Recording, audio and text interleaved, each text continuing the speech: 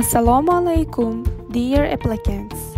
The page you are currently viewing is an answer sheet, and we will briefly tell you how it should be filled. You will be asked to fill in your information in the same way as shown in example in the middle of the page.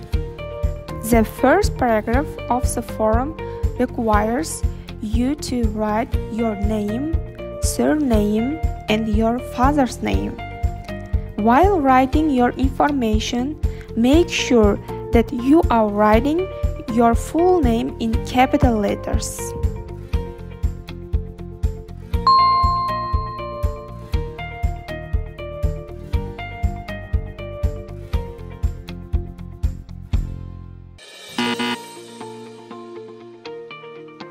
In the next step, you need to write your ID number, which is written on the sheet provided to you to enter the exam, and mark the circled numbers in the appropriate order.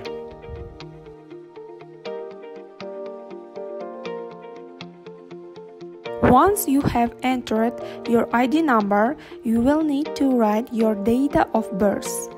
When writing your data, write the day first, then months and the year, and color the circled numbers in the appropriate order, as in the previous paragraph.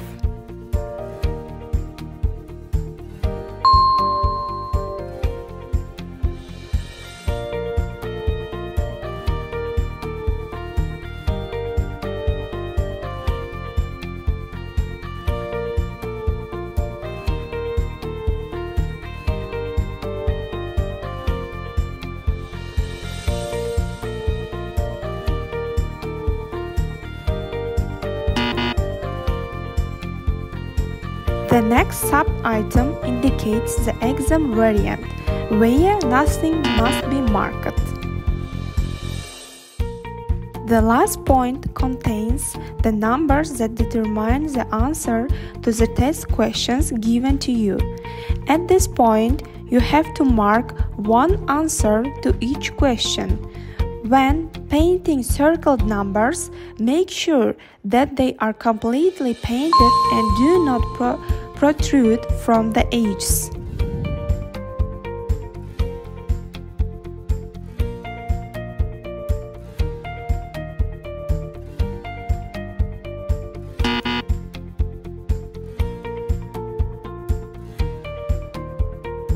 The lower right part of the page is only for the supervisors. Do not mark or write anything there.